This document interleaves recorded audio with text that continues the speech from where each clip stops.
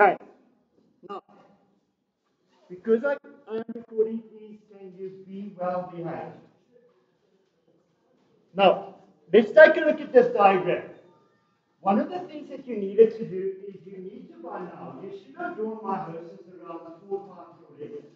You should have drawn it 3 times when we did the mind maps, because it was 3 times in the mind maps that I gave you to draw. And you should have drawn the copy from the mind map already. That's 4 times that you have to draw Meisosis already. There's a reason I like to draw Meisosis 4 times. It's because when you have a drawing like this, I want you to immediately recognize what it is, because you've drawn it over and over again. So when you are know Meisosis, when I can draw all of the phases, prophase 1, metaphase 1, anaphase 1, telophase 1, prophase 2, metaphase 2, anaphase 2, and telophase 2, when I can draw them without looking at the book, then I know Meisosis. Because you draw it and you can identify what's happening, then you know it. Okay. So what are we looking at here? Let's think about it before we even go to the questions. I can see my centrioles on both sides. I can see that they are pulling on the chromosomes. I can see that the chromosomes are still at this stage replicated chromosomes. I see 1, 2, 3, 4 chromosomes. And I can see they were paired up. So they were homologous pairs, also called bivalent or bivalent pairs. And they've been pulled apart. This says to me, pulling says to me, as it says in the amoeba sisters, if you watch the video, anaphase A4 away. They're pulling away. So this is anaphase. Now my question is it anaphase 1 or anaphase 2? This is anaphase 1. How do I know that? Because it's still replicated chromosomes. And it used to be in a pair, and it's putting the pairs apart. So that's how I know it's anaphase 2. So that's a common question. What phase is it? And why is it that phase? It's pulling apart. What is it pulling apart? Full replicated chromosomes. It's pulling the pairs apart, the homologous pairs. It's pulling it apart. And that's why it's anaphase 1. Okay. And remember, you leave out the 1, you don't get the mark. Okay. You've got to say anaphase 1 or anaphase 2, otherwise you lose the mark. Okay, then let's go to the next question. Now, read this question very carefully. What type of cell division? Not what phase. They're not asking you the phase. They're asking what type of cell division. What two types of cell division are there? There's mitosis and there's meiosis. This is meiosis. Okay, meiosis. Which phase is depicted? Anaphase 1. Okay. Provide labels for parts labeled 2 and 3. They're being very nice to you there. Normally they trick you because they just ask you what is 2 or what is 3. And they expect some of you to swap the 2 around. Now immediately, because they're asking you what is 2 and what is 3, you already know that the 2 are different.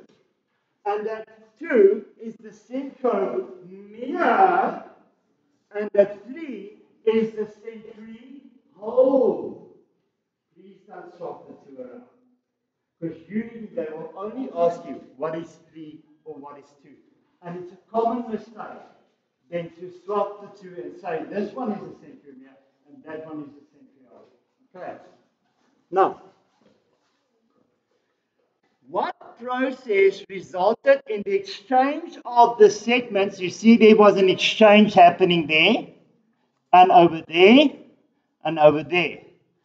What process resulted in the exchange of segments labeled 1? Okay, ladies and gentlemen, that is crossing over. When does it happen? It happens during prophase 1. Prophase 1 crossing over happened. So crossing over happened there. There was an exchange of genetic material. It causes genetic variation. That's the aim of it, genetic variation. Now I want you to be very careful. again, let me remind you of this if I haven't said it to you already. That if we talk about crossing over, the process is crossing over. But they could have also asked you, what structure could have caused that? And that would have been a chiasma. Let me explain to you what the difference is between a structure and a process. What am I doing now? I'm walking. Ladies and gentlemen, am I ready? No, I'm walking. So the process is walking. The structure is the legs. Okay, see the difference between structure and process? Okay, so the process was crossing over. The structure was a chiasma. Now, people, then, explain why the process mentioned in 3.4 is important. I told you already a month ago, it creates genetic variation. It will make sure that your siblings, brother, sister, whoever they are, doesn't look exactly like you, unless you are identical twins, which we will discuss later, please, not now. Okay, so luckily for me, this happens. Because if I had to have one more of my daughter's brother, my smallest one, I would have had an only child. If he was the first one, I would have had an only child. Now, she came first, and then her farmer brother, and then only after that we get the last child that gets away with everything. That's it. Okay. And he literally, because he knows he gets away with everything, he tries everything. So luckily there's genetic variation between them. Okay. Now, refer to the diagram below that shows two cells dividing by meiosis. So they're being very nice to you this time. They're actually telling you that it's meiosis. Okay, so there's no confusion about is this meiosis or mitosis. Okay, so this is meiosis. I already see that there's two cells, and because there's two cells, I already know I'm in meiosis 2. I don't know which phase in meiosis 2 yet. We're going to take a look at the moment. But I want you to notice that I have single pairs lining up on the equator. I've got single ones. Just plug this in. I've got single chromosomes lining up on the equator. And because it's not in pairs, because it's not pairs, I then know that this is metaphase, because it's in the middle of the cell, metaphase, and metaphase 2, there's two cells already, so there's two cells already, and both of them, they are lining up on the equator as single chromosomes. Let's take a look at how many chromosomes there are. When I count my chromosomes, a very important tip when I'm counting my chromosomes, ladies and gentlemen, is the following. Count the centromeres. Never count the legs, never count the chromatids, because that might confuse you.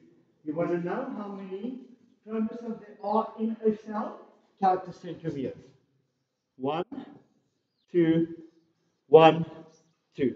2 in each cell. So how many chromosomes? 2. Be careful of that one. It's a common mistake. Together they 4. But we're not counting the chromosomes. I'm counting per cell. I'm counting the amount of chromosomes in a single cell. I'm not going to count into 2 cells. Okay, in a single cell, there's only 2. Okay, so be careful of that. This is already haploid. The cell at the beginning of this would have had 4. Because the moment I got into meiosis 2, prophase 2, metaphase 2, anaphase, telophase 2, I'm haploid. I'm half of what I used to be. Okay. Which phase is it? Okay, so this is, as we said, metaphase 2. Give 2 visible reasons. There's 2 cells already, and they are lined up at the equator, and it's single chromosomes lining up on the equator. Why do some chromatids have different colors? Because crossing over took place. When the crossing over took place already, there's different colors for each of these ones. The crossing over took place. Do you think that these cells were taken from a human? A human has 46 chromosomes in a normal cell, and it has 23 chromosomes in a divided cell, like a sperm cell or an egg cell. Are there 23 in there? Are there 23 chromosomes? No, there's two. So is it human? No. Okay. So what is it? We wouldn't know. We wouldn't know. There's I actually don't I actually doubt this is actually organisms with only two chromosomes. No, not even insects will have that that few. We normally oversimplify these diagrams. Okay, so just be aware of that. Just know that it's not human. Okay. And also remember that the number of chromosomes is not the only thing, not the only thing that limits, that determines what you look like or what you are. Okay, it's the code inside those chromosomes as well. So it's not just the number of chromosomes. So you might have another. In fact, I think if I remember correctly, it was either there was some type of bean or some type of peanut, a certain species of peanut that actually also has 46 chromosomes. But of course, the genetic code on the inside of those 46 is different. Okay. Now, people, if these cells were taken from an angiosperm, name the two parts of the flower where this type of division would occur. Now, it's very rarely that you see a question like that. But they do take you back to grade 11. They do ask you a little bit about the grade 11 knowledge. Not that we have, not that we say to you, go and study those things again. Just normally they would ask, in the human, where would this division occur? In the testes? Yes. Or in the ovaries, if you're female. In, in the angiosperm, it would have been the stamen and the ovary. Okay, the ovary and the stamen. Now, explain why meiosis is important for the survival of a human. People, it creates genetic diversity. It creates genetic diversity. It creates haploid genetic diversity ensures survival of the fittest when the environment changes. It also reduces competition. Another factor is that it creates haploid gametes that when they get together, they can form a diploid zygote that's going to form a diploid organism. Now, later in the section of nerves, we're going to briefly discuss what happens if we don't go through meiosis and we get something that we're going to get that is polyploid, not haploid, not diploid, but has 3 sets or 4 sets or more of chromosomes. And normally those things are infertile. So they don't reproduce any further than that. Okay. I want to stop our recording here or pause our recording.